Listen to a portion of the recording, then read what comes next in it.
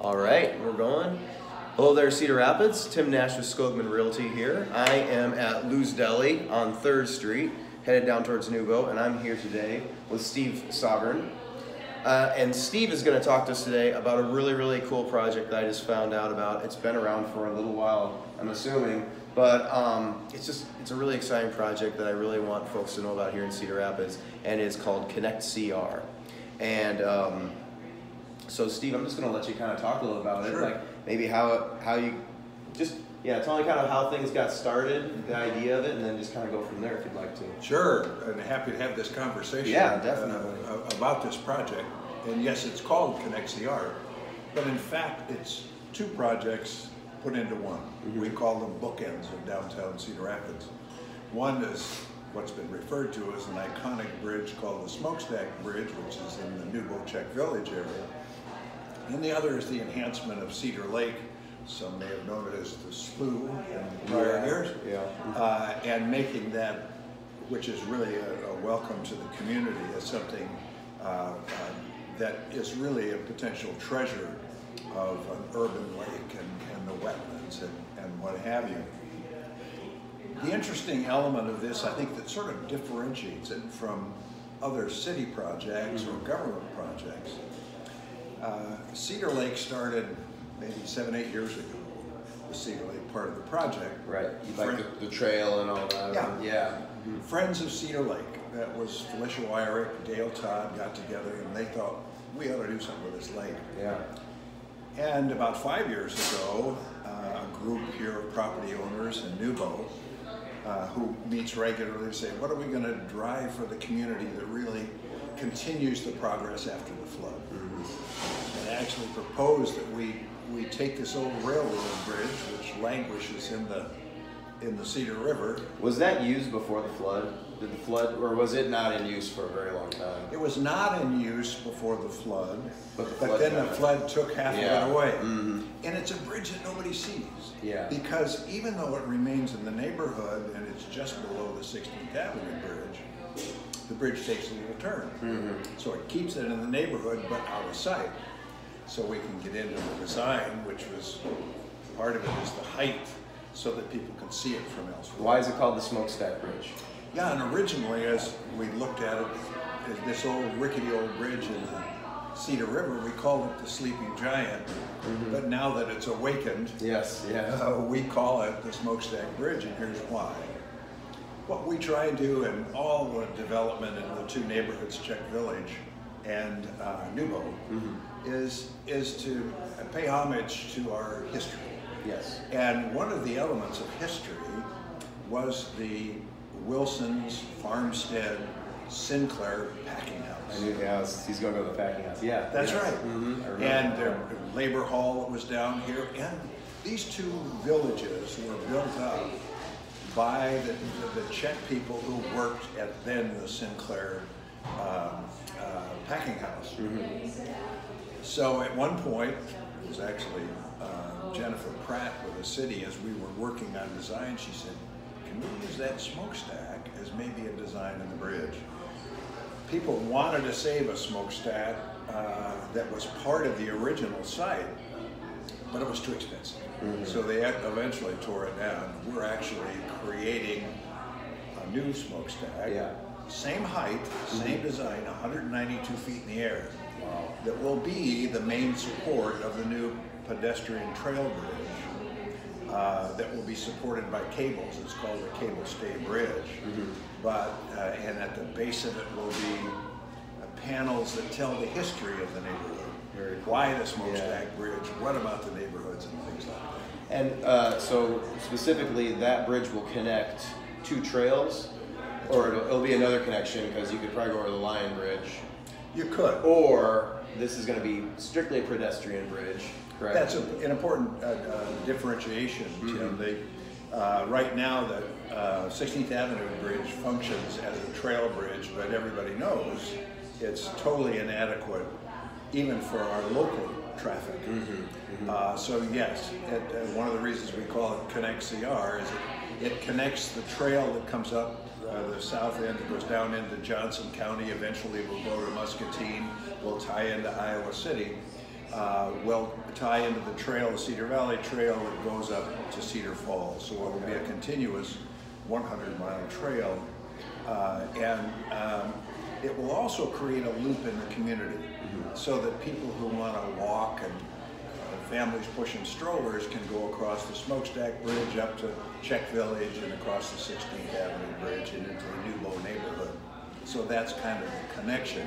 The one other thing I'll say about connection is that there are actually now 2 national trails that are going to pass right through Cedar Rapids.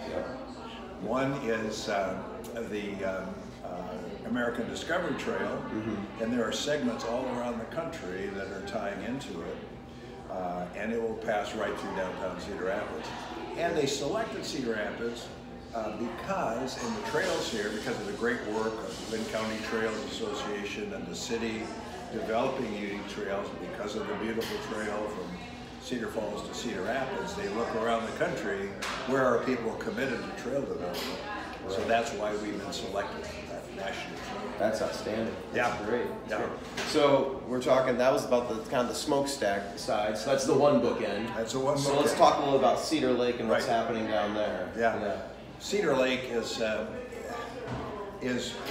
another sleeping giant, if you will. It's a 120-acre lake that was actually developed to be a cooling pond, if you will, for a lion. Yeah. A lion no longer needs it. So they have actually now deeded it to the city of Cedar Rapids very recently for $1. And because they own the Crandic Railway, which owns the site of the Smokestack Bridge, they deeded that to the city for $1. So for $2, we have these 2 assets that can be developed. Cedar Lake has been developed some in the past. The Cedar Rapids Rotary was very important maybe 20 years ago, creating a path. But this is a $10 million part of the project. The bridge is $10 million. This is a $20 million project. So imagine the $10 million investment in an urban lake. It'll have a boardwalk that will go out over the water. It'll have floating islands with various species of wetland plants. We're working with various organizations to develop the reality of that. It has a wetlands in the north end that will create opportunities for local folks who can't get in their car and go to a wetland. We've got one right here.